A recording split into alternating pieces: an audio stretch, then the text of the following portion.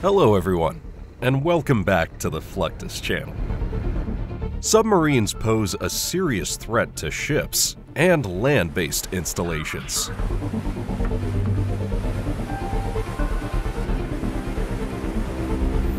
With their ability to hide under the water, move undetected, and launch various deadly weapons, submarines can destroy targets from hundreds of feet or thousands of miles away.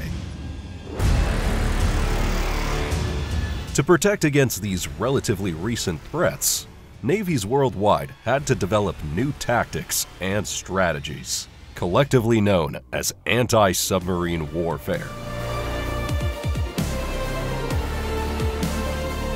The goal of anti-submarine warfare, or ASW, is effectively detecting, tracking, and neutralizing enemy submarines before they can infiltrate friendly seas to perform espionage or strike at Allied targets.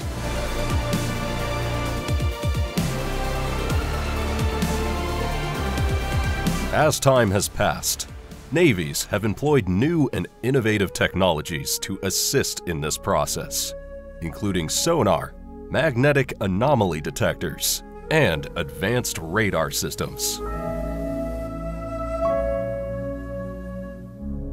If it's determined that neutralizing the sub is the best course of action, surface vessels and planes can utilize depth charges, torpedoes, or anti-submarine rockets to destroy their targets.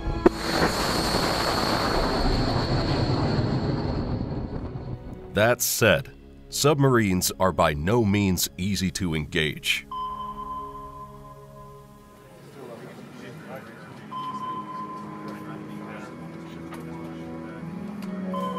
They too have advanced technology on their side, including sophisticated jamming equipment that can scramble enemy sensors.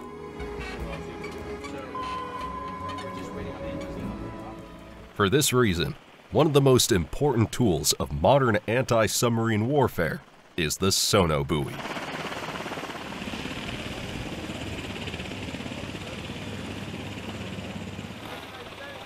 Put simply, sonobuoys are floating sonar sensors that can be deployed from a ship or aircraft to extend the listening capabilities of ASW forces.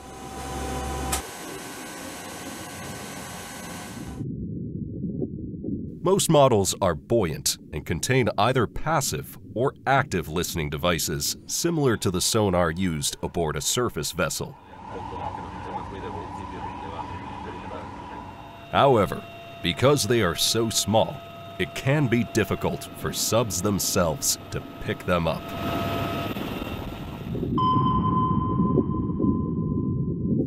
Once deployed, the sonobuoys immediately begin listening for underwater sounds, including the noise generated by the submarine's machinery, propellers, and other acoustic signatures.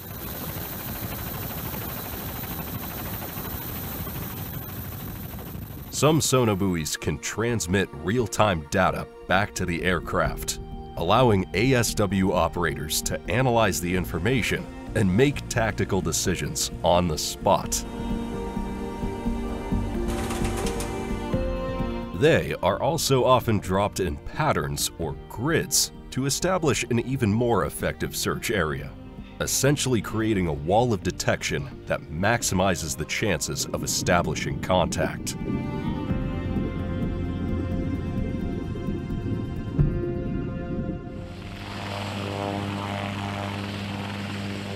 Sonobuoys are highly sophisticated pieces of equipment, but they are also extremely versatile.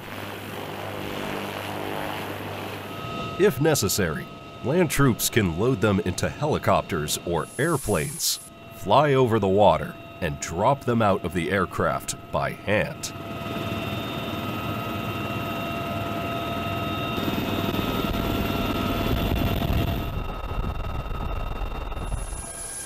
This can provide valuable support to troops and vehicles on land and in the water, particularly when specialized sonobuoy-equipped airplanes are not on hand.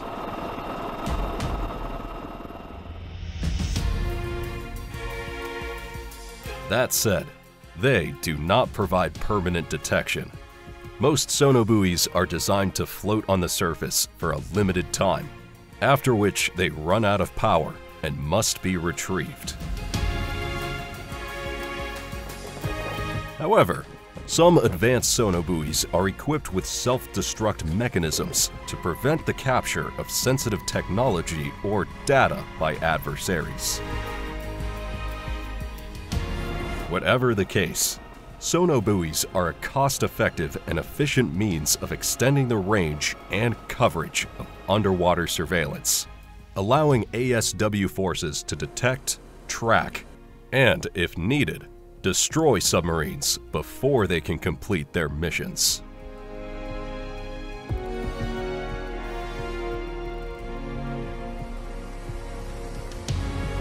Though most Navy vessels are armed, not all are properly equipped to take on a state-of-the-art submarine.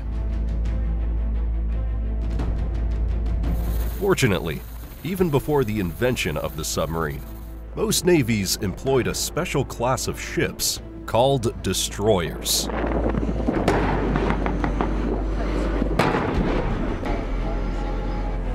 These long-endurance vessels are specifically designed to escort larger or less well-armed vessels, engaging any boat, aircraft, or submarine that might pose a threat.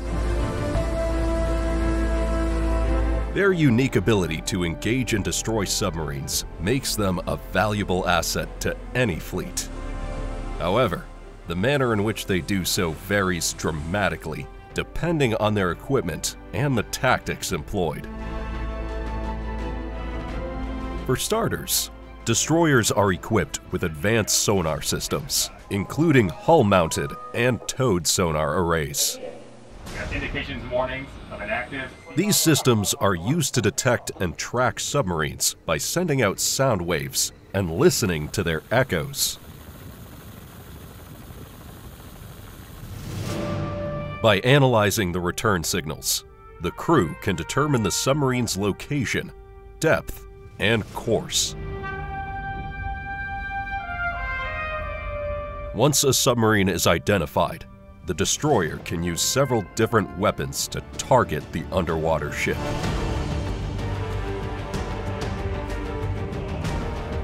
For decades, one of the best options was depth charges.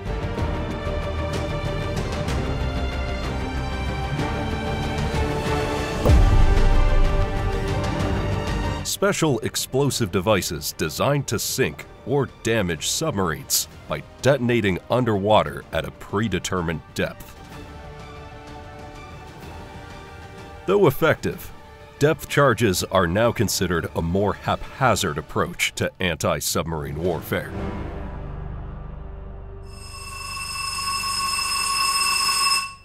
Today, improvements in torpedo technology make them the best option for destroyers to attack and destroy submarines.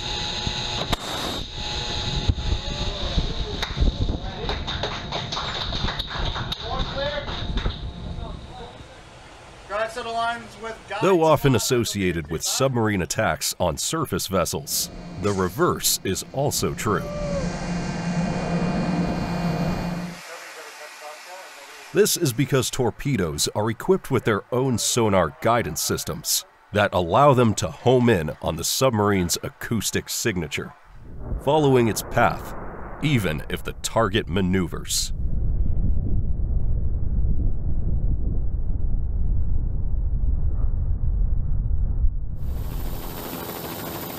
Once a submarine is detected and its position is known, the destroyer can launch a torpedo in the direction of the target, and the torpedo itself will do the rest.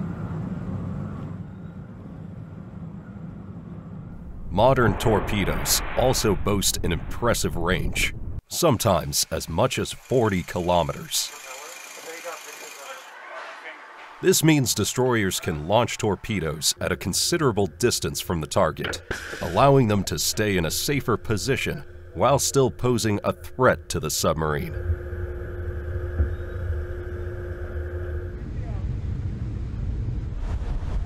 Most destroyers are equipped with torpedo tubes that can launch torpedoes from both the surface and underwater.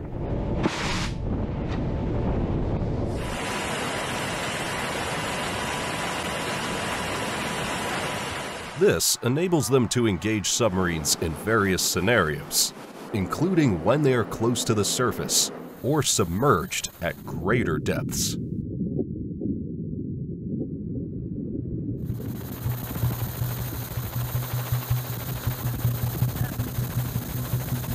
While submarines may be one of their primary targets, modern destroyers can engage a variety of targets, including those in the air, on the surface, and land hundreds of miles away.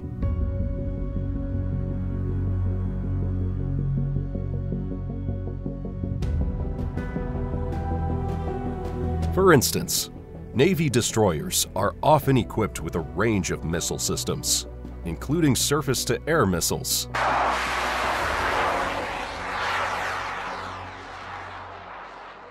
anti-ship munitions,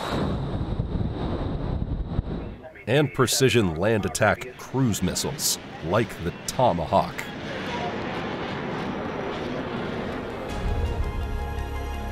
Destroyers are equipped with various gun systems, including large-caliber anti-ship cannons and specialized close-in weapon systems, like the Phalanx or Ram, which provide close-range defense against incoming missiles and aircraft. Finally, most destroyers carry some form of electronic warfare suite to detect, jam, and counter enemy radar, communications, and missile guidance systems, as well as countermeasures to protect them from attack. Such defenses are critical, as submarines are also heavily armed with a wide range of powerful weapons.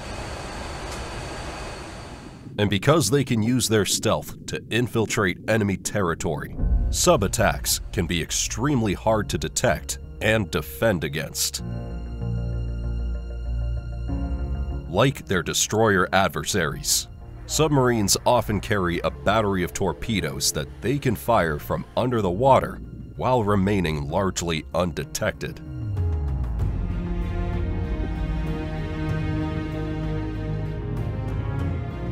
Depending on their design and designation, subs will often carry land attack cruise missiles and anti-ship cruise missiles to engage targets on land and sea. Among the most powerful weapons in the submarine arsenal are sea-based intercontinental ballistic missiles, such as Russia's Bulava and the United States' Trident II D5. These missiles are capable of carrying nuclear warheads, which make them a critical component of each nation's nuclear deterrent strategy.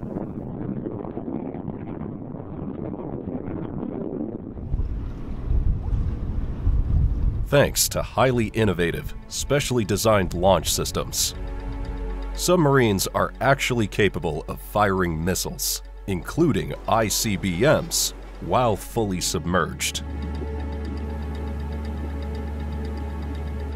There are actually two primary types of launch systems used on submarines: vertical launch systems and torpedo tube launch systems.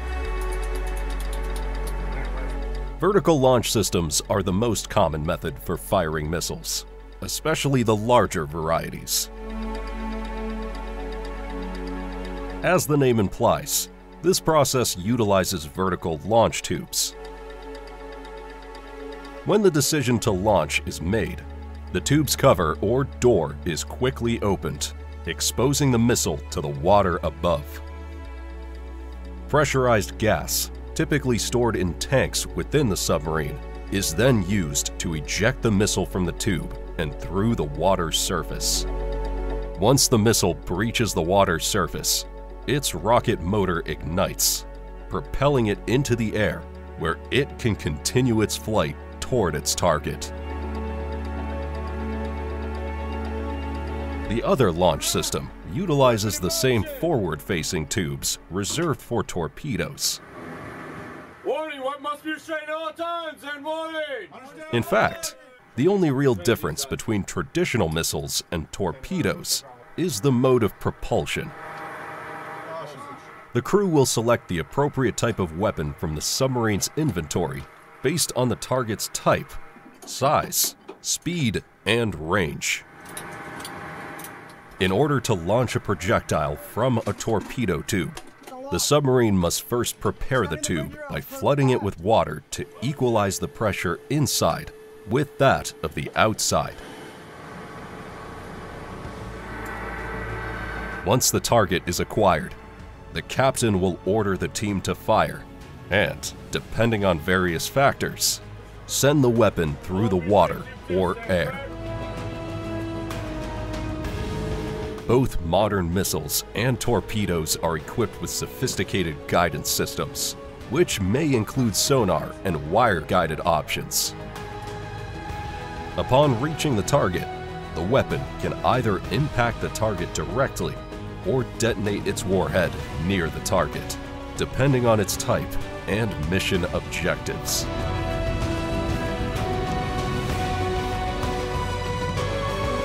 That's the end of this video. I hope you enjoyed it. Make sure to subscribe to this channel so you don't miss any of our new content. See you next time.